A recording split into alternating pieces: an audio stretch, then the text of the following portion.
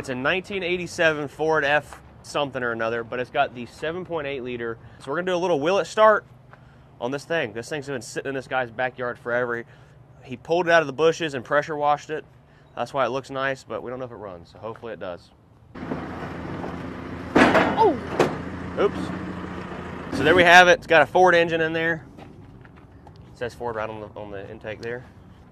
7.8 liter Terpsky. All right, Amber, find the batteries on it.